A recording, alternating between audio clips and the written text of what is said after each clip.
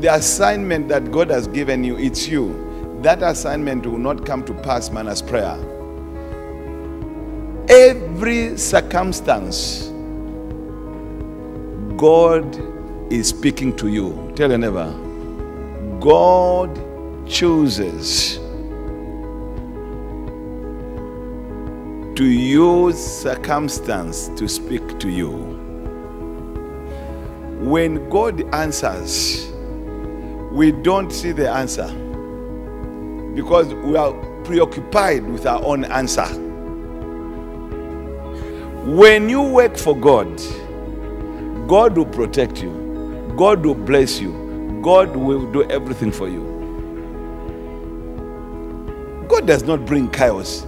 God removes chaos. How can you, in your sin, embrace God who's holy, who's righteous? It's your sin that is affecting how God is responding. It's not against you, but it's against the sin that you are carrying, against the sin that you have embraced. Sometimes, being quiet could be a sign of a sinful heart. You're afraid to speak because of sin.